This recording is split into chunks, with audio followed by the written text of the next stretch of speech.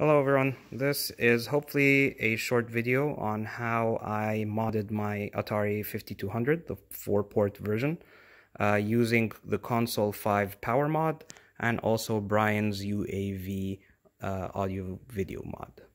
Okay, so this is everything that I needed, and I'll show you step by step what I did. But first of all, what I actually had to purchase were a couple of things: the Console 5 power mod, the UAV chip, and I also bought the Atari 2600 audio video mod just to use its nice audio video composite jacks.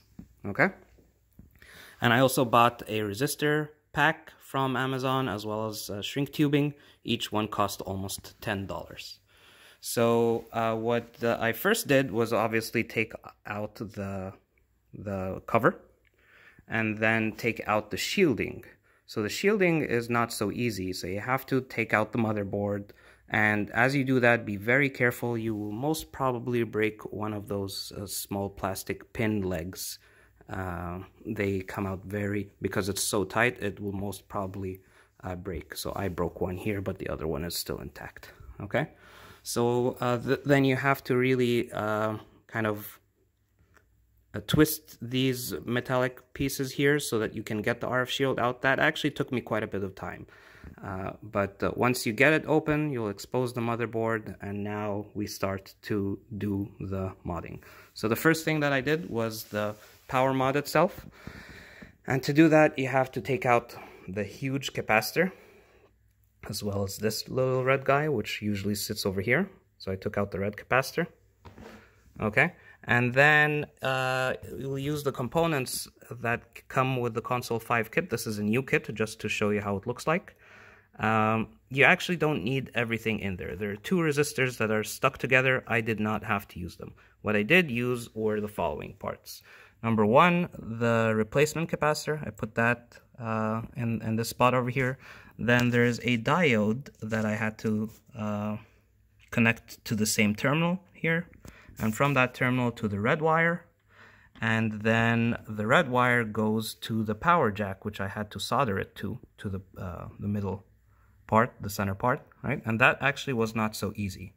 And of course, I also had to drill a hole here with my trusty drill. Be careful, start always with a small drill bit, and build your way up until your size you make it the right size.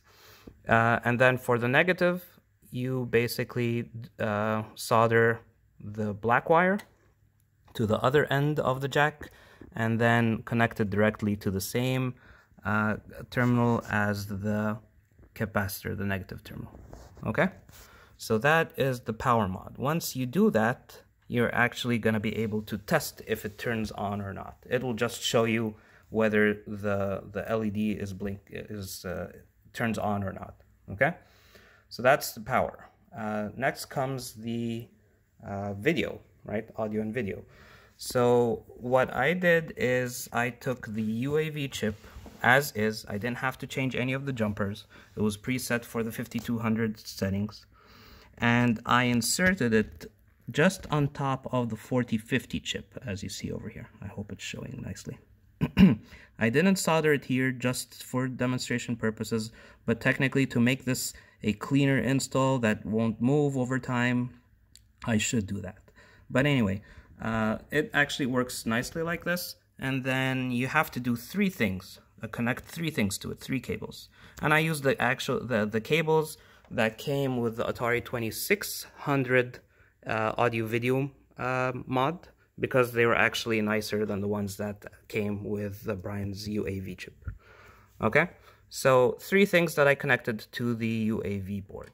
Number one, the output from resistor R17 to the first terminal here, color in, and then two other cables coming out of it. The black one is ground, obviously. Oh, and that's why I should probably solder it. But the ground comes out of the UAV, and I pass it to the the ground terminals of all 3 jacks, as you see over here. Okay? And then I have the color out, the yellow cable, that I connected to the yellow composite jack. Okay? Now let me show you how easy this is. I just have to make sure that I'm inserting this guy on top of the chip without too much pressure. And like I said, I will solder this later. There we go. Okay, so at this point you should be able to test it and see that video is working. What about audio? So this was actually tricky for me, at least. What I did is followed some instructions and connected to a resistor R50. And under this shrink tubing, there is a resistor over here, that's not really showing, connected to a capacitor. This resistor is a 2.2 K ohm resistor. And then the capacitor, I forgot its specs, but I can list it out in the comments section. And this is to make the audio not so loud and not so distorted, as far as I heard. I did not test it without. Okay. So now that we have the resistor and then the capacitor connected, we connected the red cable all the way to both jacks. Remember that this is a mono device, so technically I could have just installed 2 jacks instead of 3. I forgot about that. I already had drilled 3 holes, so no problems. Okay, so that is it. Things that I ended up taking out. Of course, no need for the switch box anymore. I desoldered the RF cable. No need for that. The capacitor and this guy, and what else? I think that was it. Other tools that you needed: the drill, of course, a screwdriver, probably of course your soldering kit with a decent amount of solder, and something, whatever it is, so you can fasten and tighten the jacks, both power and audio. I think that's it. The last thing I had to do was obviously the UAV is a little bit higher, but it's not higher than this guy over here, so the shielding doesn't have to be cut or modified in any way. However, this section here, of course, changed quite a bit.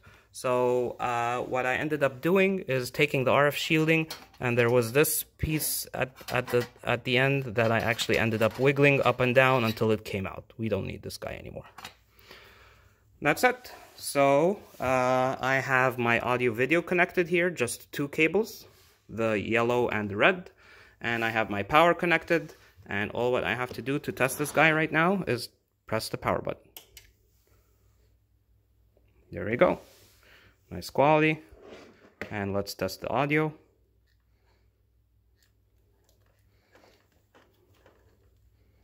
There we go. Not too loud. Great, actually. Unfortunately, there isn't a lot of documentation, recent documentation, on how to do these 2 mods. So hopefully this video helps you. Thank you, everyone.